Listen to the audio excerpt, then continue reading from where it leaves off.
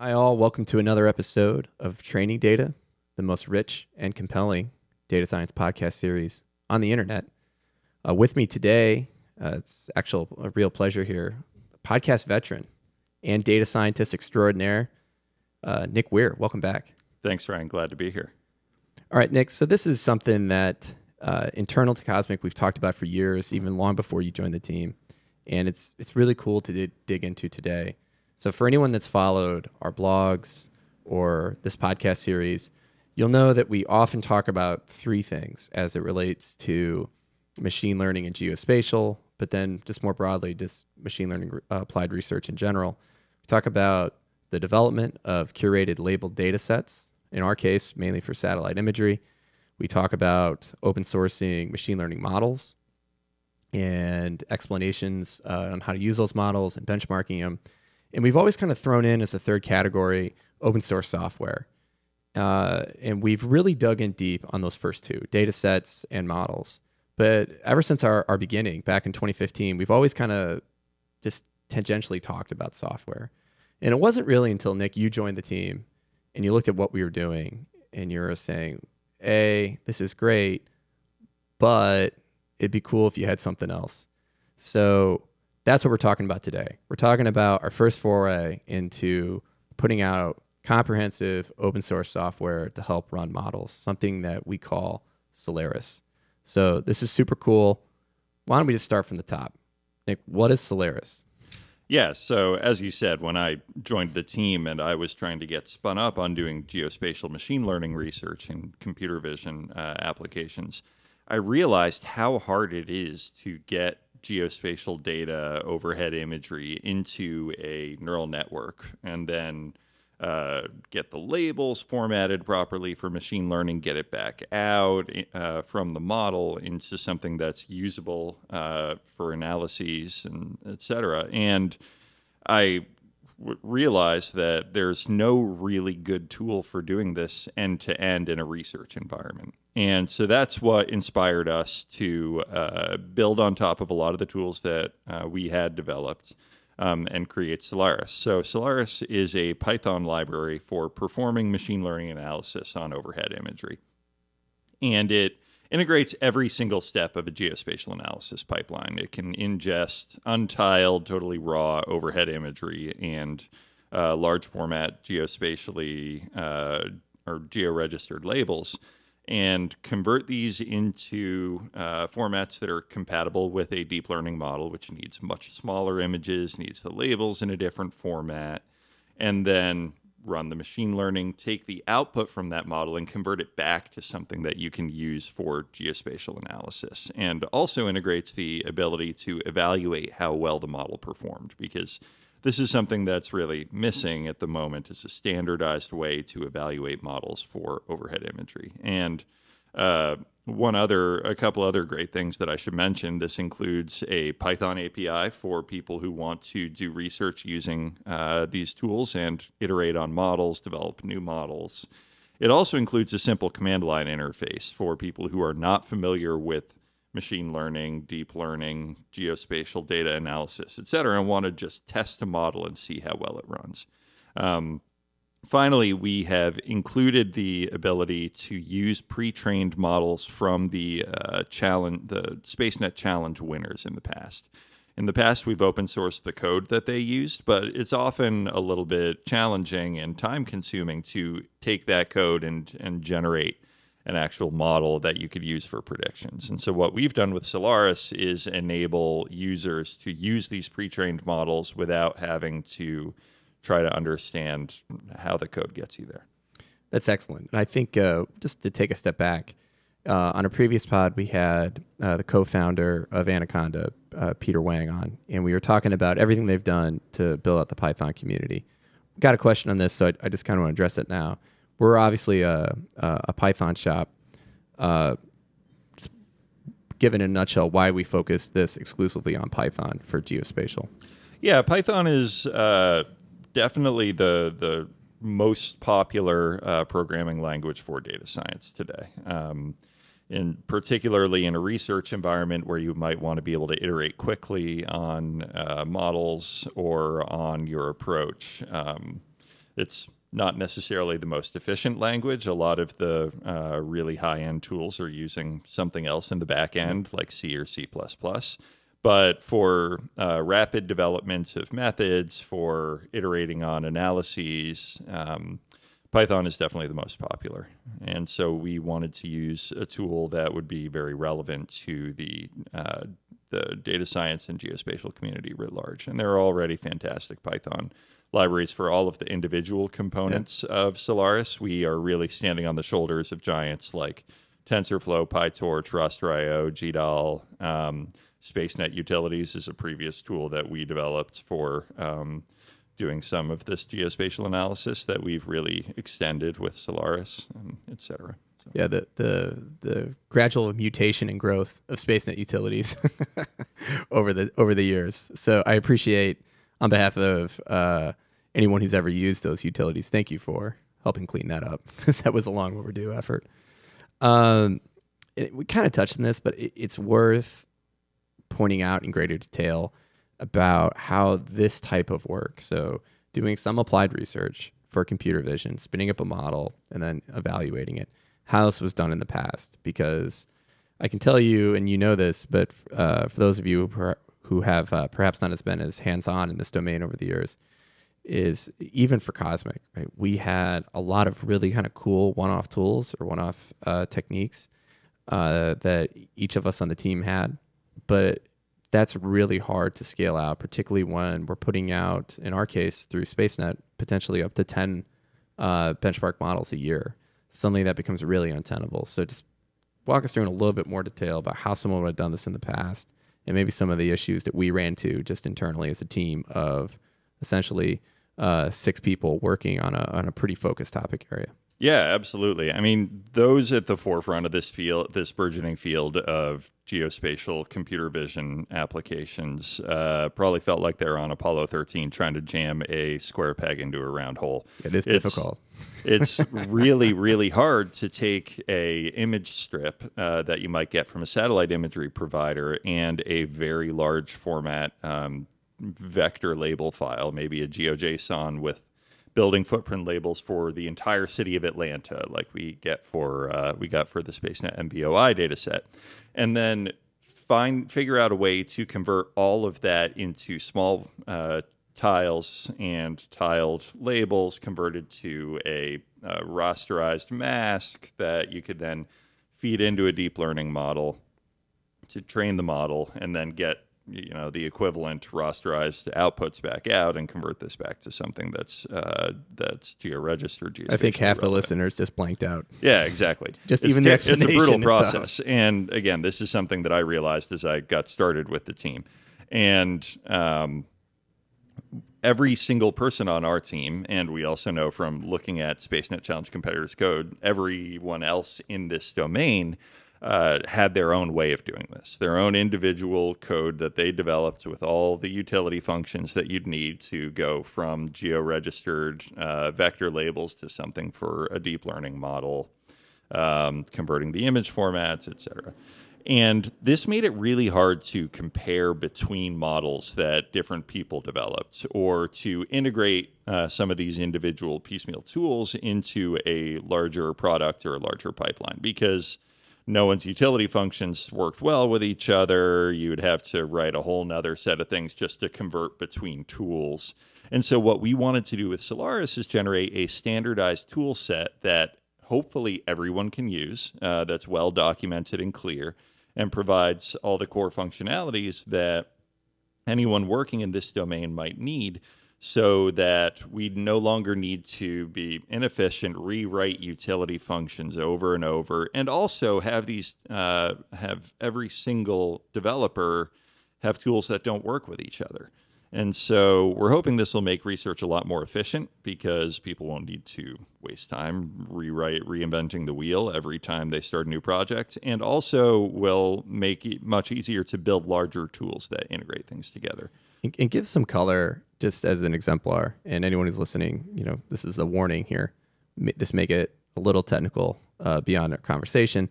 Give an example of just the complexity that would go into writing some conversion function for something we've done. It's sometimes hard to talk about these things in abstraction, and I think for us it's almost second hat to do this now. But just highlight the time it would take, perhaps for something specific we've done just in the last, well, when you were doing 4, for example, when you're doing all the eval for 4.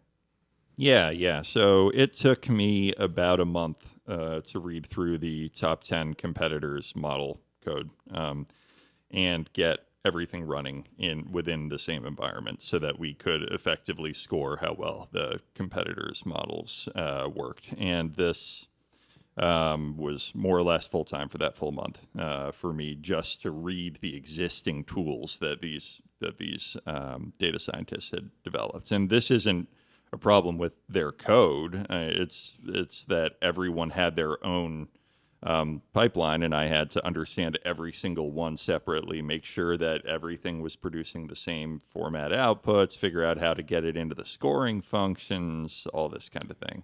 I just remember you were in a really dark place, particularly on the scoring function. It wasn't that much fun. Yeah. Well, so we've already talked a little bit about the benefits, but walk us through just kind of like a laundry list, if you will, of things that, Solaris can do that weren't possible before. Yeah, absolutely. Like the greatest hits here. Yeah, so I think the number one biggest thing that you can do with Solaris now is train and run inference with a pre-trained deep learning model for geospatial data with just 3 lines of Python code or a couple of lines from the command line.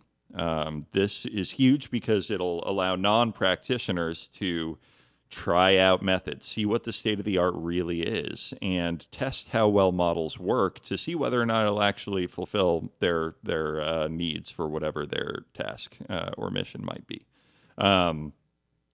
So diving a little bit into that, we are including pre-trained models from SpaceNet Challenge winners within that you can pull down with Solaris. Which ones do we have right now? So right now we have the SpaceNet 4, the Atlanta Off-Nadir Building Footprint Extraction Challenge models from XDXD, who's the 5th place participant in the challenge, and 3 different model architectures that Selimsef used. Got it. And he was the 2nd place participant in the Shout challenge. out to both of them, by the way. Yeah, absolutely.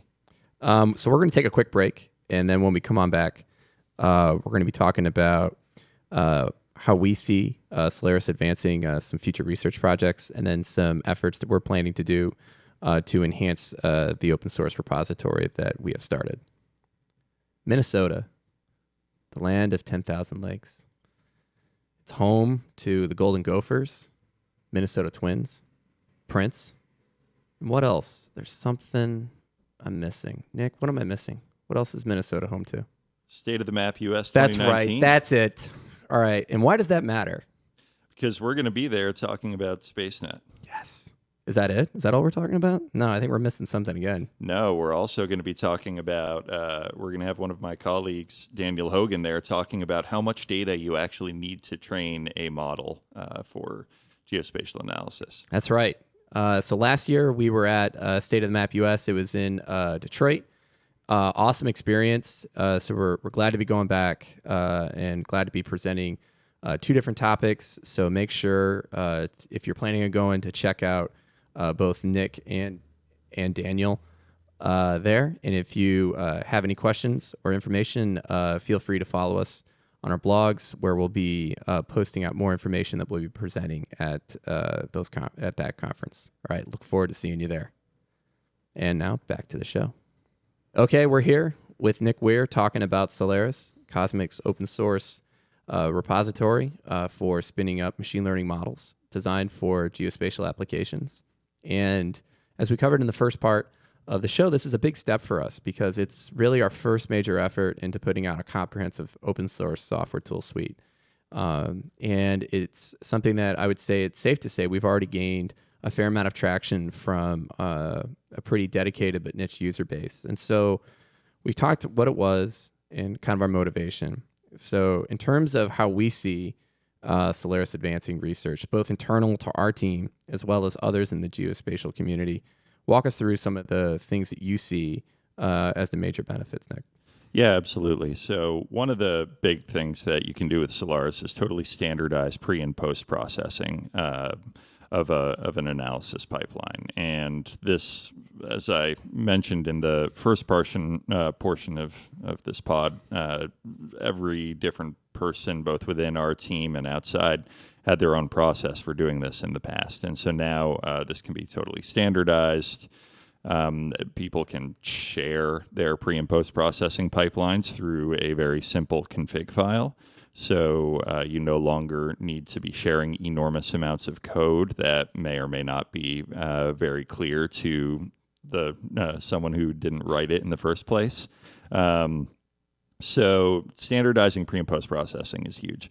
The config specs, as I just kind of alluded to, is also big. Now you can use a single configuration file with Solaris that will specify all the parameters for an entire pipeline in a pretty clear fashion. So you can look at it, just look at the config file, know what the pipeline's going to do. And you can easily kind of manipulate, iterate on the process that you're using just by changing a couple lines within this file. That sounds a little too that sounds a little too efficient for me. I mean, I feel, where would all the angst go? If... We'll find somewhere to put our angst. Right, Don't worry, it'll probably go to Mario Kart. No one can beat Yoshi. Anyways, that's right. And so then one more thing that we can do with Solaris, that we have done with Solaris, that's going to be really helpful for the research community, is integrating less common or a little bit niche model training tools that are really important for geospatial analysis models that aren't so common in standard, finding dogs and cats in a photograph type models, and therefore aren't always present in something like PyTorch or TensorFlow. So getting into the weeds a little bit, this includes things like combo loss functions are now available within Solaris, and you don't need to write any custom code to get them to work. Also really state-of-the-art losses like focal loss, Laveau's hinge, a variety of others, and some newer optimizers that aren't currently available in PyTorch and TensorFlow are available with Solaris. So obviously you've put this out through our GitHub channel, but we have SpaceNet 5 coming up, launching in the first week of September. This is a great opportunity, right, for both participants who are actually competing in the challenge as well as those who are just following along by perhaps doing their own work, right, to stress test it and to see A, how it helps, but B, other areas that we could enhance, right? Mm-hmm. Yeah, absolutely. I mean, it's an open source project. We really want to have members of the community using the tool for their own purposes, telling us where it's working well and what features they could still use being added. And then finally, we are going to be adding a baseline for the upcoming SpaceNet 5 challenge. As part of Solaris, we are going to be including the scoring functions that we use to score model performance in the roads challenges, which SpaceNet 5 will be. And so this will hopefully make it a lot easier for competitors to get started in that challenge by providing this set of tools that everyone's going to need and allow them to really focus their time on the actual data science. Got it. And then obviously this is still a new release for us. There's a lot of bugs. It's been an active response already. Nothing makes my day happier, particularly when I open up my email box and I see nothing but GitHub updates, at least 50 emails deep, no bots, you responding. That's when I know it's going to be a special day. And I'm curious, as more people start using it and we get more feedback, I feel like it'd be remiss if I didn't bring this up now. Are you going to be offering some sort of bounty to the person that either fixes the most bugs or resolves the most issues? And if so, is that going to look like you taking someone out to a free cup of coffee? Yes, I would be more than happy if someone's in the DC area or if they are around any of the conferences that we will be attending, such as Phosphorgy International, State of the Map US, or others. and they fix a whole bunch of bugs in Solaris, or they find a whole bunch of bugs in Solaris for me to fix, I would be more than happy to buy them a cup of coffee or a drink. So, all right. So then you heard it here first. The rules of this will be we'll manage it informally, but if you do participate, reach out to Nick and or myself on Twitter, and we'll be happy to respond. All right. That said, all right. So one of the last things we've talked about on the team is as we build in more capability, eventually going forward, since this is an open source effort, how do we see this integrating with perhaps other more comprehensive product suites that are focused on machine learning?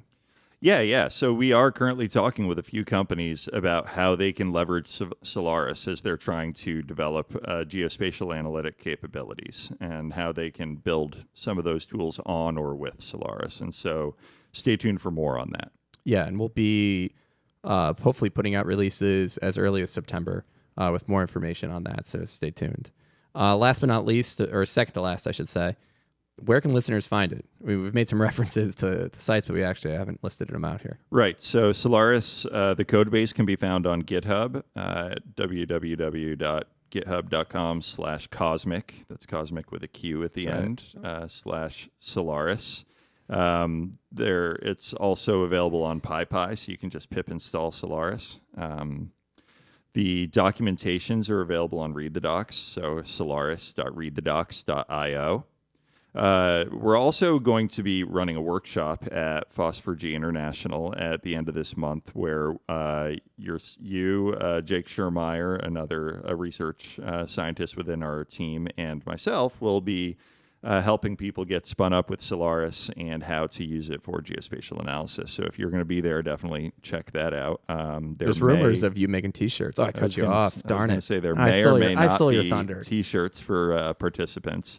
And then finally, we are going to be expanding our training materials. There are a few tutorials on the Read the Docs page right now. We're going to be expanding those. And then we're also going to be doing videos, screencasts, building out more thorough notebook format tutorials, everything we can do to try to make this as easy as possible for people to use. That's right. And we'll be putting all of that information up in an easy-to-find format on our new website, which will be launching in September. For those of you who have looked at our website in the past, yes, it does look like something that was created over a weekend in 2015. Can't imagine why that would be. that was the extent of my WordPress skills at the time. But with much help from Kristen Zender and our marketing team, we'll have that whole site updated hopefully in the first part of September. And one of the first things we'll be featuring, right, is some of the training material that Nick's talking about. Well, Nick, we're looking forward to all that coming out. I'm actually really excited about FOSS and the workshop because it's the first time people can really get hands-on. Anytime anything includes T-shirts or stickers, I'm in. And so I appreciate you taking out some time and talking about this today.